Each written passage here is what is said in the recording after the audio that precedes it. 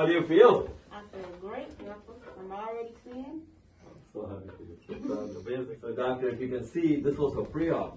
Yeah. She has 86.9 keratometry. How much? Yeah, 86. Nearly 90. Almost. Look at the cornea, extreme cornea down to 200 microns. Central deep scar. Well, you can all see the other stuff, flashes, ring, fork, stray, everything, right? Yeah. That's the cone she came with, the scarring. This is her post-op, immediate post-op. You can see both the rings. And you can see her residual area of scar for this full thickness, you'll see. And the iris architecture can be seen very clearly.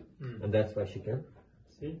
Beautiful. Yeah. Now, if you look at it from this pattern, this is her pre-op. See, the scar is full thickness, right? Yeah. Full thickness. How thin? Right up to 200 microns. No. 86.9 diopter keratometry. Here she is immediately post-op. You see the channels we made despite that? And the trick is to still make it deep, even in such thin corneas. Go all the way. Don't be like a wimp, and don't do that because that's why you don't get effect. Yeah. So here we are at 87% depth. See the two rings, highest ring, the 0.45s. And that turned her cornea despite the scar, which we also cleared with lamellar. And here she is, immediately post-op. And you can see the immediate drop in her keratometry down to 70. So 86.9 to 70 is a drop of 17 diopters. Here's the other teaching point here. She hasn't dropped as much as my other patient because she has been already Cross-linked. which is what I? We do not like it. Wonderful. You want to fix it first and then cross-link. So give me your quick history, Kenyata. Quick, for doctors who are learning. What is your history? Quick.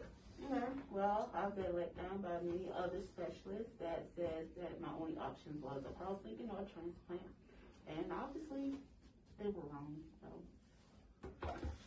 Sure. No. Sorry about that, but Kenyata, so a brief history.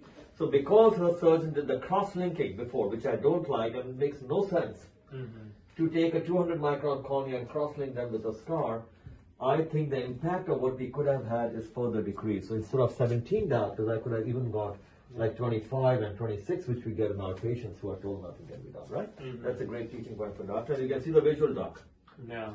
Full thickness scar, 200 micron, full thickness scar, decreased with the way we did it, and thin cornea, but full, both rings in place. And here she is, how she looks post-op. And Kenyata, you can already See. Congratulations.